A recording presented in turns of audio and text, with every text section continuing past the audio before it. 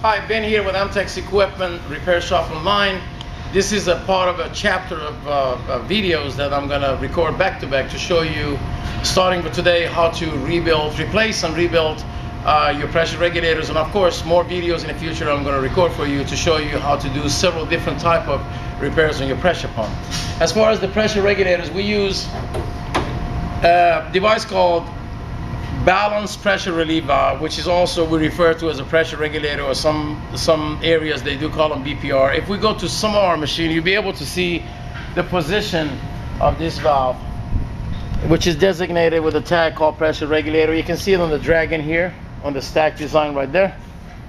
Of course, if you go to the Prowler design, you'll be able to see it on the back handle. Now, it all depends on the model of the machine. The fittings that are in the back, the model of the machine will dictate the position of those valves, which way they're going to be running. As far as removing it, you're going to need a 1-inch wrench in order to remove the regulator off a unit. First, of course, remove all your hoses. Make sure you do mark them, designate what hose will go where. You do use a 11/16 to remove the high pressure hoses, and also a screwdriver to be able to loosen that hose clamp and remove it off that valve. And one of the ways to get this baby off the panel is simple: removing the cap, which of course is going to be a spring inside. And then by using a 1-inch wrench, you'll be able to remove that retainer nut right there that holds the complete assembly against the panel. Now let's go to the workbench and show you how we can open one and repair one. Now, so this is the size of the wrench you're gonna need to take it off the panel. We're gonna put it to the side so there will be no confusion. Now, the tools you're gonna need, either you need 2 crescent wrench or 2 size 7/8 wrench, or even one of each. Of course, you're gonna need a C-clip pliers and very small Phillips screwdriver. And here's your seal kit, which of course, if you ever ask for them, we can send them to you. They come to you in a small baggie.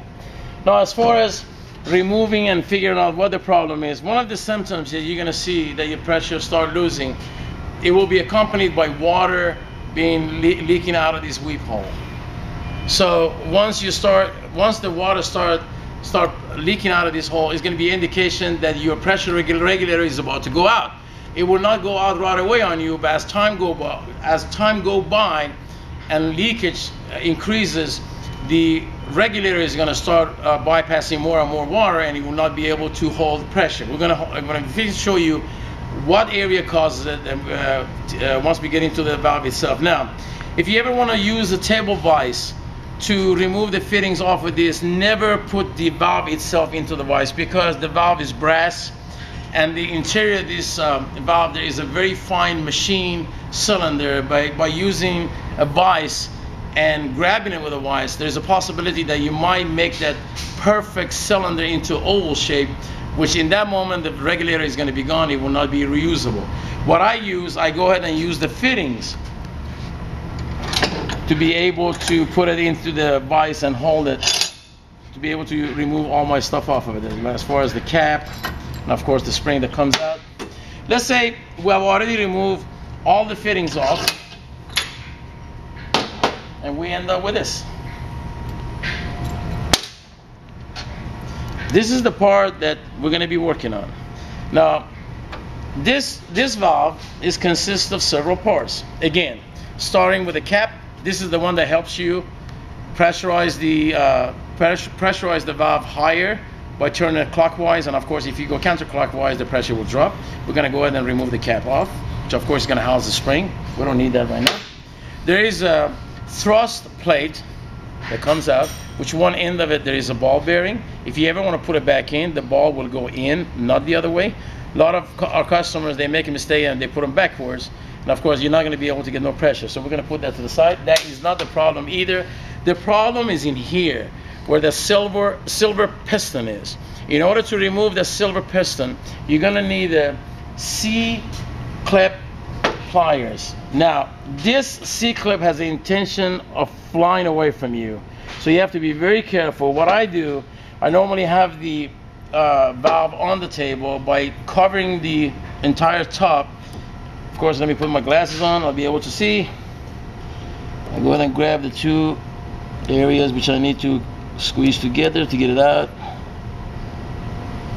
Before you pull it out, make sure you cover the top, because there's a lot of possibility that the C-clap is going to fly out of your hand. You will not be able to find it, and of course you grab it and there it is. We're going to put that to the side. So far we have 4 pieces. I'm going to put this away so you will not be confused. Now, as far as what is the problem area right here, how are we going to get it out? Of course, there is a backup washer which we need to remove. So now we have 5 pieces. In order to get the piston out, turn the regulator upside down. Looking through this hole, you'll be able to see the end of the piston. By simply using your fine Phillips screwdriver, push the piston out. And there it is. There is another disc at the bottom which this piston pushes against. You can simply, by just taking it out, by getting it to come out. Now this is how the regulator works. Simple. You do have this disc at the bottom, and you do have this piston on top. Now it all depends on the tension of this spring which is applied by this thrust washer. It all depends how tense this spring is.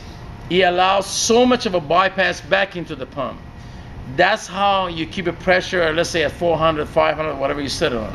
So we're going to go ahead and put this to the side. Now we have about 7 parts.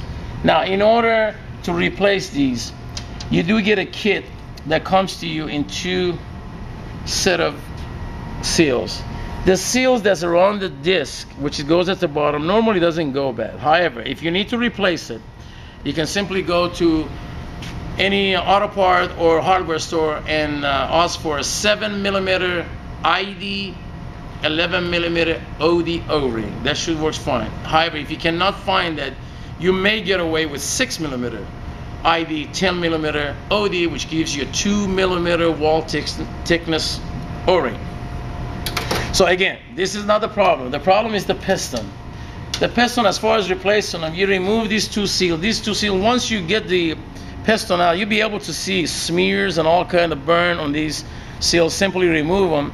In order to replace them, what I have done, I took a picture of them because they're so small. You might not be able to see them in my hand.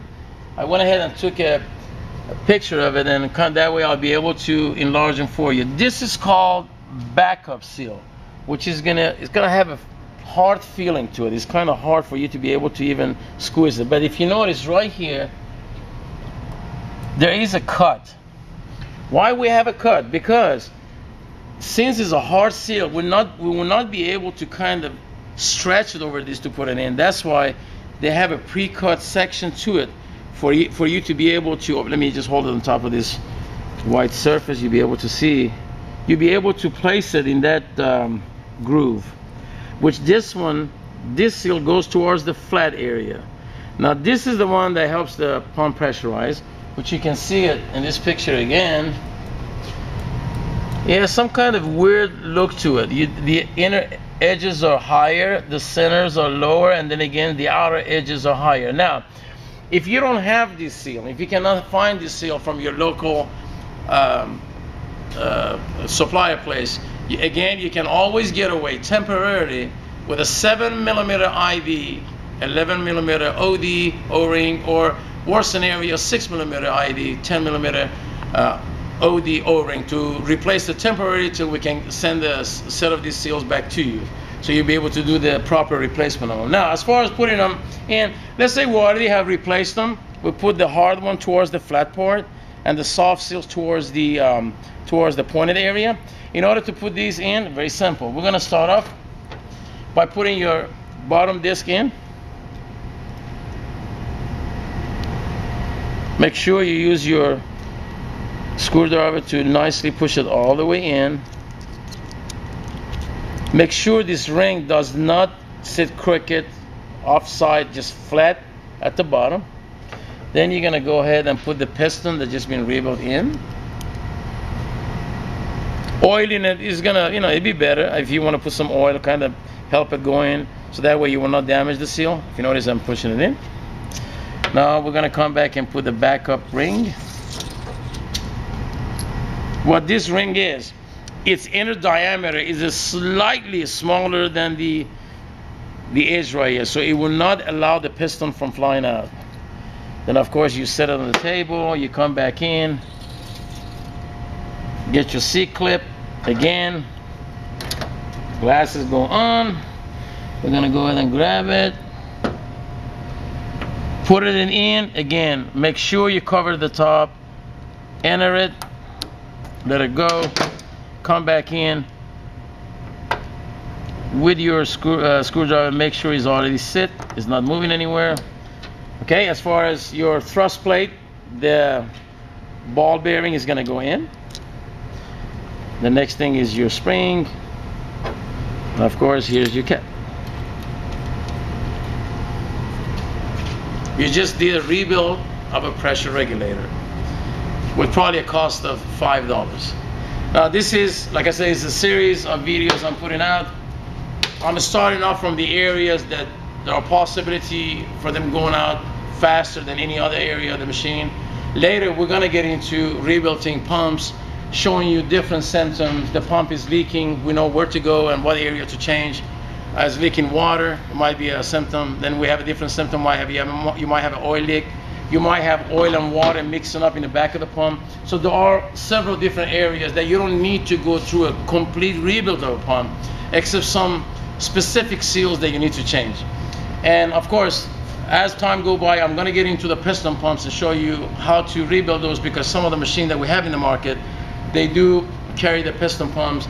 So that's pretty much it. So this is going to be the session for today, showing you how to rebuild your regulator.